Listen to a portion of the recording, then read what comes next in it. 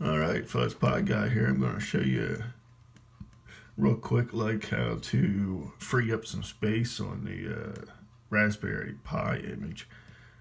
If you're running the desktop version and you want to free up some space but you don't want to run the light version. So I'll post all these links in the description, but I'm just going to run one big command here and see what happens.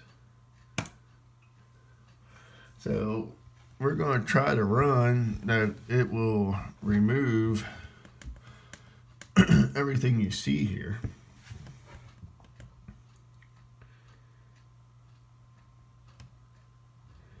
So we'll hit enter.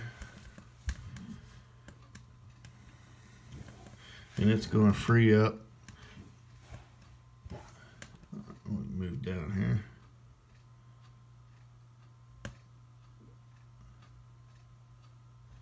So it's going to free up over a gig. And we'll just let that go, and I'll be back when it's done. Alright, so now we're up to 80-some%. Should be finishing up here shortly.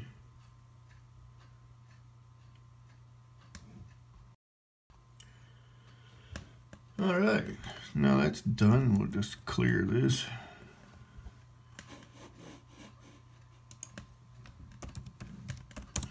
So now we got to do a sudo app clean. Then we'll do a sudo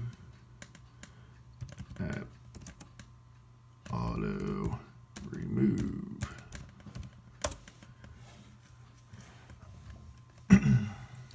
And this will remove some more things. And that's going to free up another 183 meg. So we'll just hit yes on that. And once this is done, you can do a sudo reboot. Now, obviously, you might not want to remove every single thing that I'm showing you. So I'll post all these commands so you can just pick and choose what you want to do. But there's a couple big ones on there that will really free up some space on the SD card and maybe make things run a little smoother. So but once this is done, just do a reboot and should be good to go. Alright, thanks for watching.